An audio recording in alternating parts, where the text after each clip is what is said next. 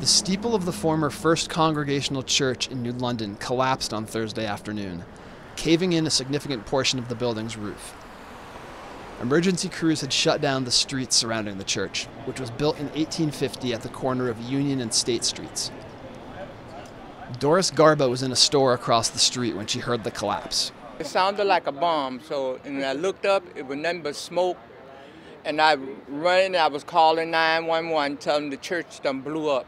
Maribel LeBron, whose window overlooks the church, described what felt like a breeze blowing through her apartment. And when we come in the kitchen, we see in the window, and my boyfriend told me, the shore is coming down, it's falling down. Surrounding streets remain closed, and nearby buildings have been evacuated while the structural integrity of the building is being assessed. Yeah, it's scary, it's real scary.